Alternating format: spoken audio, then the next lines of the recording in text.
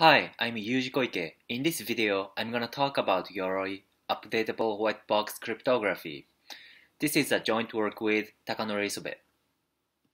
Now, before I talk about the main point of our work, let me get started with some background.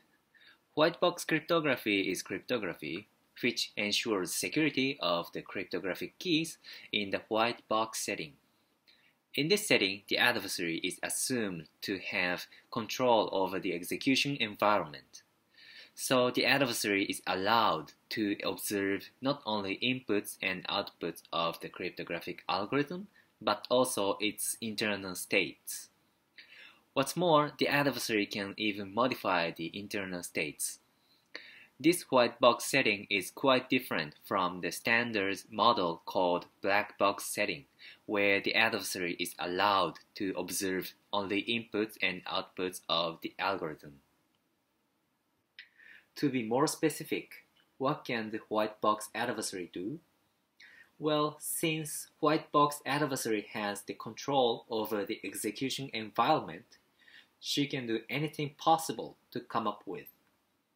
For example, the adversary can observe and modify all the states of the algorithm, like I said, and she can do memory inspection, reverse engineering of implementation code, and code tampering, and so on.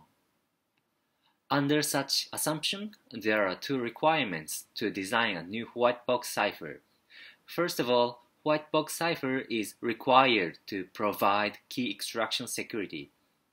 This security ensures that it is secure against key extraction attack, where the adversary tries to extract the secret key from the implementation code. In addition, white box cipher has to provide code lifting security. This security ensures that it is secure against code lifting attack, where instead of extracting the key, the adversary tries to steal implementation code for the cryptographic function and use it as a large effective key in a standalone manner. These are the two security requirements to meet when designing a new white box cipher. Now, let me show you an existing white box cipher and how it meets these security requirements. The basic idea for the recent ciphers is to generate the table which comprises the inputs for a certain cryptographic operation and their outputs to hide the process of cryptographic operations.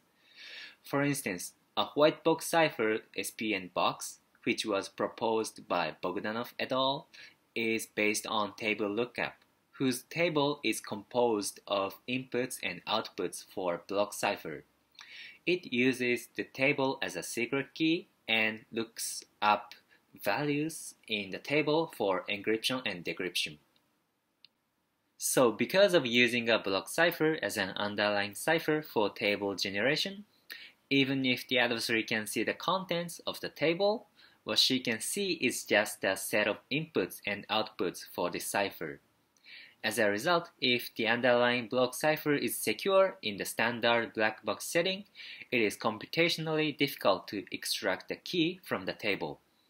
Therefore, SPN box can successfully ensure the key extraction security by reducing the key extraction security in the white box setting to the key recovery problem for the underlying block cipher in the standard black box setting. When it comes to code lifting security, Bogdanov et al. Proposed a security notion called space hardness to quantify the security level against the code lifting attack. Space hardness shows the relationship between the amount of stolen data and the corresponding security level. For instance, T over 4 128 space hardness means that the adversary has to steal at least 1/4 of the table to compute the input with the probability of more than 2 to the power of minus 128. SPN box 16 provides this security level in terms of code lifting security. In other words, SPN box 16, whose total table size T is 128 kilobytes, ensures sufficient security even if 1/4 table data is leaked to the adversary. However, space hardness is just mitigation of code lifting attack. Why? Because this security notion cannot deal with continuous leakage. Even if T over 4 128 space hardness ensures some security level in the situation where 1/4 of the table is leaked, by continuously stealing the table data, the amount of stolen data will be more than T over 4, and eventually that amount will reach T, which means the adversary will succeed in code lifting attack in the end. This figure shows relationship between time and corresponding security level, Z, when considering the leakage of a certain amount on a daily basis. It shows that security level drops constantly to 0. So what can we do about it? Well, as a countermeasure, it is natural to think that we update the secret key or the table in this context. However, this countermeasure would come with two disadvantages. First, this countermeasure will need a lot of computational cost. And second, it will increase security risk. In the following slides, I will talk about these disadvantages in more detail by taking mobile payment application as an example. So mobile payment application is a typical application in which Whitebox cryptography is applicable. In this context, Whitebox cipher is used to protect payment credentials to encrypting them. In this example, let's say SPN box 16, whose table size is 128 kilobytes, is used to protect them. And the adversary is insidiously staying in the system and continuously steals the table data for SPN box 16 little by little. In this case, SPN box 16 has the property of T over 4 128 space hardness. So even if the table data of 32 kilobytes is stolen by the adversaries, SPN box 16 can ensure sufficient security. However, the problem is after the leakage amount reaches T over 4. If we do nothing, then the security level drops as shown in the upper right figure. So in order to ensure constant security, it is necessary to update the table before the leakage amount reaches T over 4. However, this causes us two problems, which are computational cost and security risk. First of all, regarding the computational cost, updating the table means it requires re-encryption of payment credentials. When updating the table, first it is necessary to decrypt the encrypted credentials with the old table and then encrypt the credentials again with a new table. This encryption is an additional cost to avoid if possible. Second, when it comes to security risk, re-encryption gives more chance for the adversary to see the payment credentials in the plain text form. Right after the decryption of the encrypted credentials with the old table, they are in the plain text form. So if the adversary stays in the system, it is possible to see them.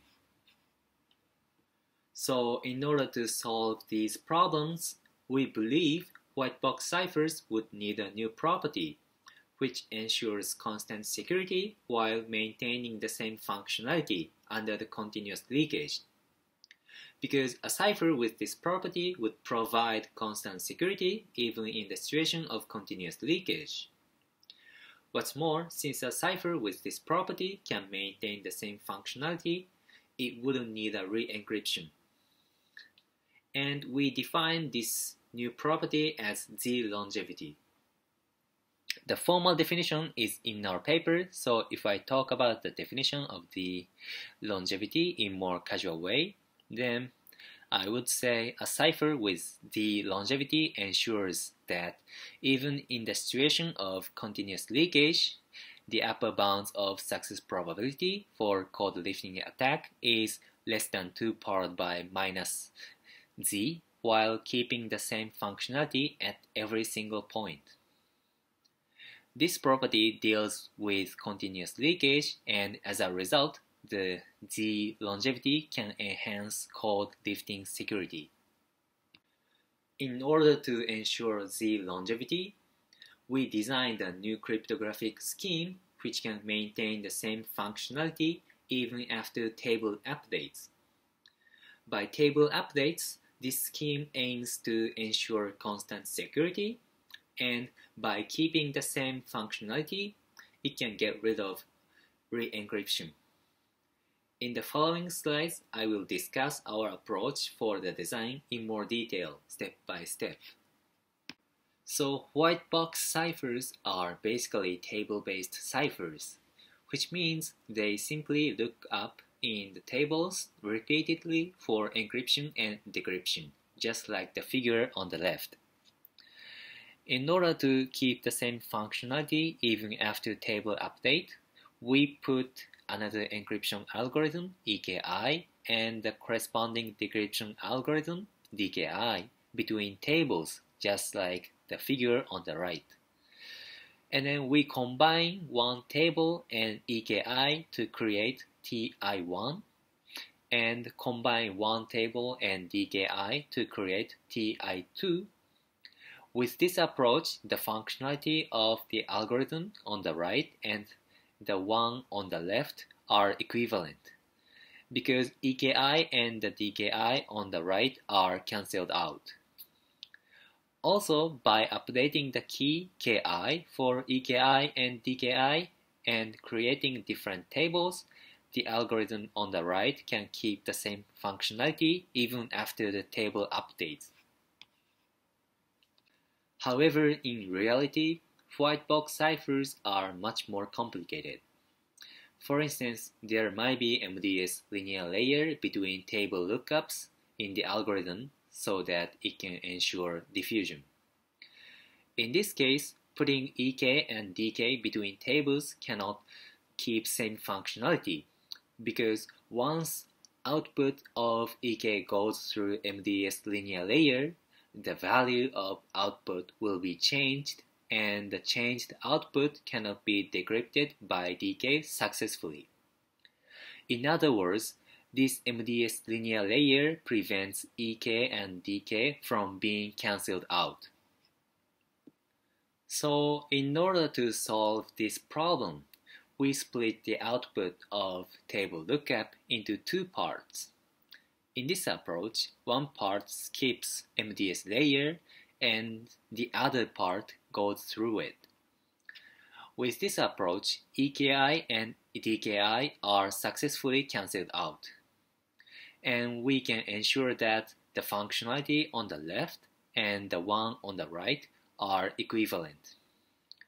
Also, even after updating the key KI for EKI and DKI, the functionality remains equivalent. So the essential approach is to update key KI for EKI and DKI so that it can update table TI1 and TI2 and keep the same functionality. In addition, in order to maintain the same functionality, we split the output into two parts. One part goes through EKI and then directly goes to DKI. And the other part goes through MDS layer and goes to another table lookup. Now, what's important is that the key of the underlying cipher for S remains unchanged. These approaches helps to keep the same functionality. So based on the approaches, we constructed Yoroi, which is composed of 5 elements. First off, table SI, which is based on the dedicated block cipher for SPN box, with different key for S1, S2, and S3. Second, EK and DK. In our construction, small-scale AES or small-scale present are suitable. and an affine layer and MDS matrix layer. It is important to note that the output of EKI never goes through these layers, so that it can keep the same functionality even after the table updates. And finally, 10 round AES in the last round. The reason why we put this AES layer is that this simplifies the security evaluation in the black box setting. Based on these elements, we constructed two variants, which are Yoroi 32 and Yoroi 16. They both take 128 bits data as an input. When it comes to Yoroi 32, each table takes 32-bit input, and the output of table lookup is split into two parts. One is 28 bits long, and the other is 4 bits long. Total rounds are for Yoroi 32 is 16. And regarding the MDS layer, we used cyclic matrix, which is used in Piccolo. Now let me discuss security in the standard black box setting.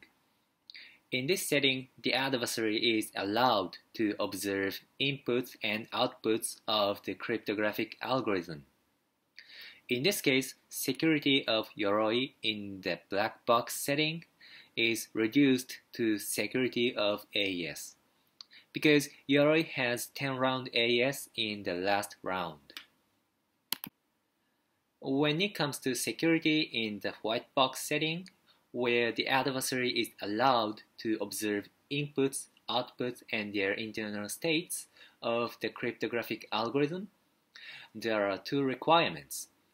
First, regarding key extraction security of Yoroi, at least it is reduced to the key recovery problem for the underlying cipher of SPN box in the black box setting.